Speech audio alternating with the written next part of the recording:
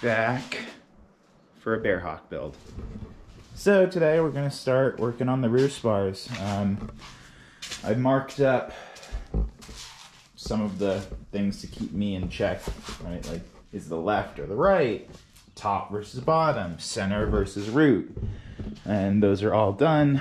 So the goal today is to use the center, the wing roots brackets right there, and mark them up, drill some pilot holes, and then according to the plans, mark everything in its location related to where the ribs should go and everything. So got my guide here.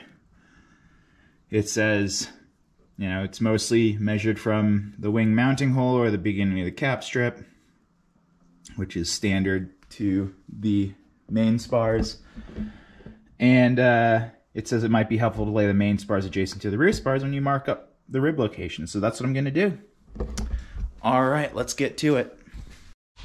All right, got my cap strips down. These are the 16-foot pieces from Wix. My main spar is right there for reference when I'm ready. I'm just gonna mark these up a little bit more so I can see it when they're flipped over, what the markings are. And we'll get to marking up and starting to drill. I got my spacers right here. So essentially, they go like this. Boom. Line up the holes, and then, well, in this case, this is the left side.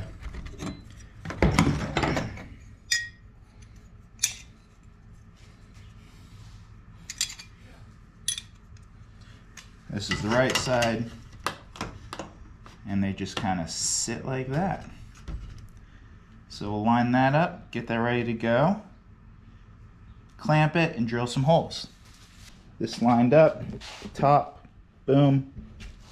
I've got it lined up here as well, and here, centered on that line, and then just mocked up the cap strips to see how it would look. Center point to center point looks pretty good. So let's center punch this and get to drilling so we can keep that in place. Before I start those drills, I'm actually going to make a center point tool. So I took some measurements. I'm going to cut this to length, make it so that it is a almost perfect fit, and then punch out the center point of this so I can use that as a reference point for the entire length of the rear spar. So we'll do that first and make sure we don't have any mistakes. I forgot that the camera wasn't running, so I just cut this with the bandsaw. Now let's start sanding it.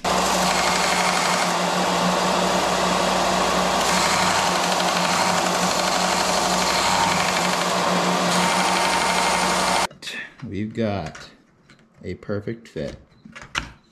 Boom. All right, let's measure the center point and mark that, drill it, and good to go.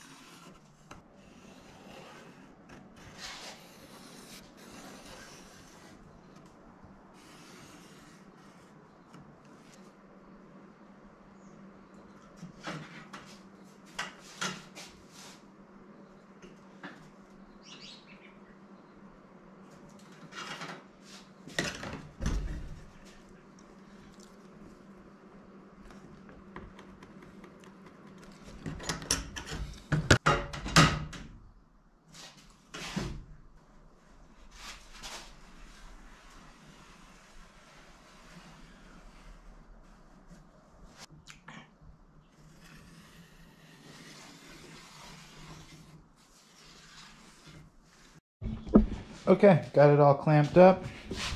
Top bowl, center bowl. The top one appears to be a 5/16. The center one seems to be a 1/4. So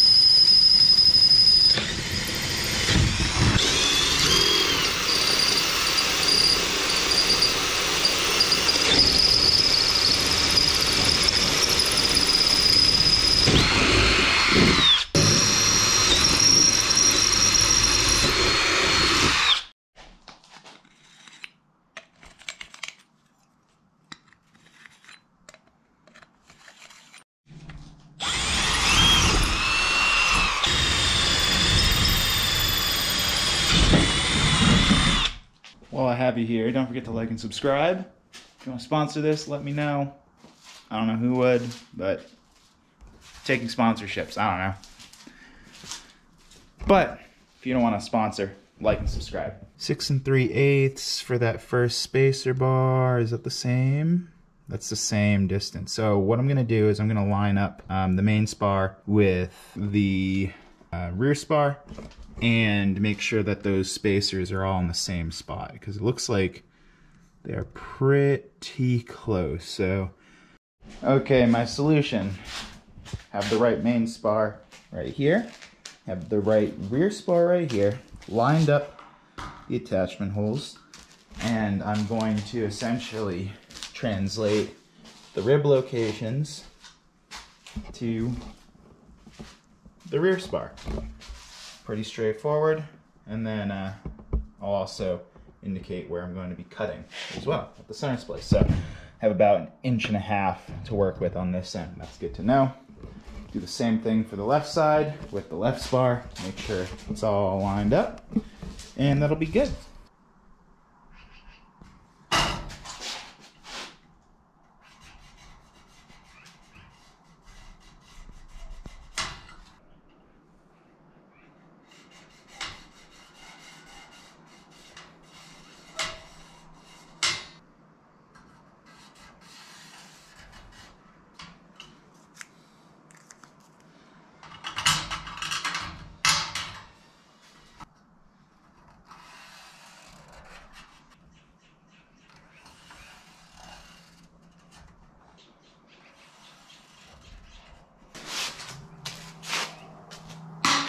Attachment point, rib 1, 2, 3, 4, 5, 6, 7, and then center splice right here. I'm gonna cut this off on that side of the line. So, okay, I got the second half of it lined up at the center splice point. So you're lined up right here with that and that and that. And we're gonna do the same thing, keep marking the rib locations. Actually, I don't even know if I did it on this side. No, I didn't, so. Good to know. Alright, so I'm gonna have to translate the rib marks to the main spar, but that's not super urgent. Oh well. Missed something.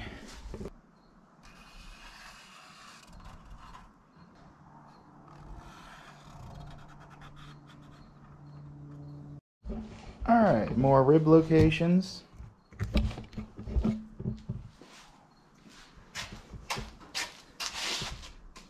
And I'll address the gap. We gotta take some more measurements before we drill some more holes. I've got the cap strips back in place, spacer in place. I know from this line right here, oh, there are a couple, but this is the one that, see, can you see it? There you go. This is the one that's the straight one. From this line to the end is 6 3/8 inches. So I'll take that measurement, mark it off, and that is where the cap strip will terminate.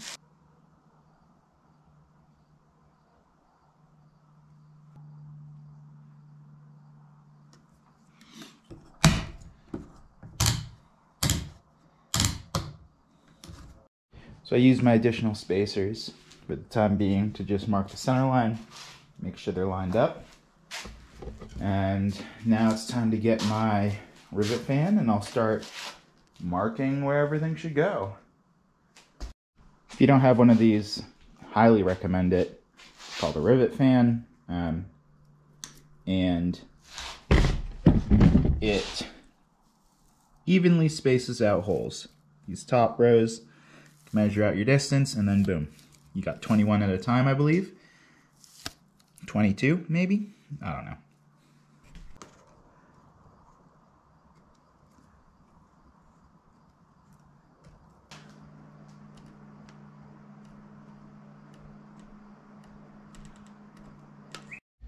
Alright, I've got all the holes marked, and what I'm going to do next is trim off the excess right here, and then verify everything lines up with the holes one more time.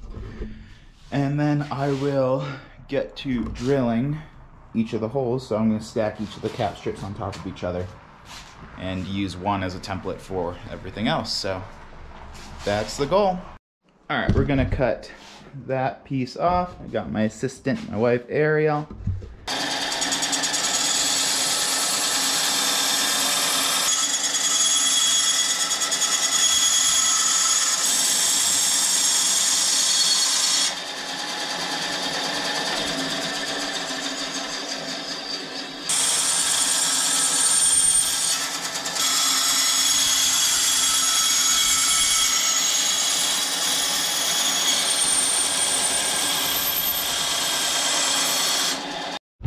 And now, because it wasn't quite perfect, I'm just going to sand that two pieces down so that they're equal and flush with each other and smooth.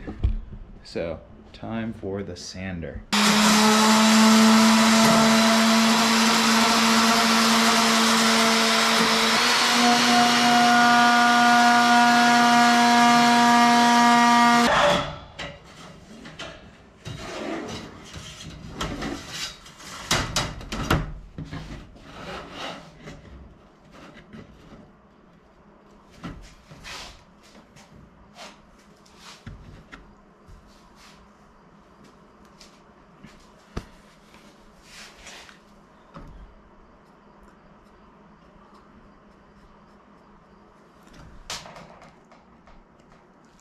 We are lined up there. Rib, rib, rib, rib, rib, rib, rib. Lined up there. Rib, rib, rib, rib. And I do the rest of the ribs. I'm gonna center punch the cap strip, and I'm gonna pre-drill with a 3/32 inch drill bit before I do the final drill of a number 21, which is what the correct size is for an MS-20 470/85 rivet. So there are a couple locations that require 3/16 drill bits, and I'll probably just drill everything with the number 21, well, everything with the 3/32, everything with the 21 drill bit, and then I will identify those 3/16 locations because that's obviously the biggest one, so it doesn't really matter if I drill them all the same size at first.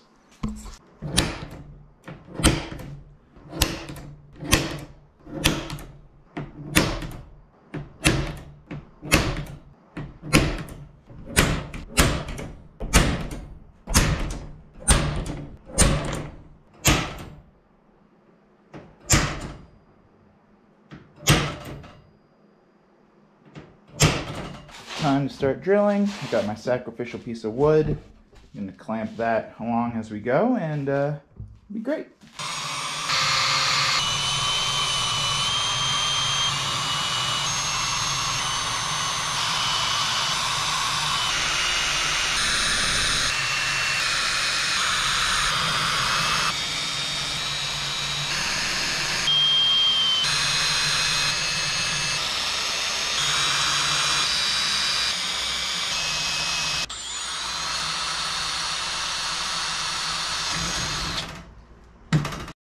Sweet. All the holes are drilled, at least the pilot holes. So 3/32, 12 times 16, it's a lot of holes. So that's it for this episode. It's a lot of time, a lot of tedious stuff, not a lot of progress, not a lot of visual progress, a lot of mental progress for me. Next week, I'm going to try clamping these with those extra cap strips. There are 8 total. They all need to have the same hole pattern, so at this point, clamp those together, throw them on the drill press. The drill press is on its last leg, so we might have to pause in the middle of that. We'll see what happens. I might get a new drill press between now and the start of that video.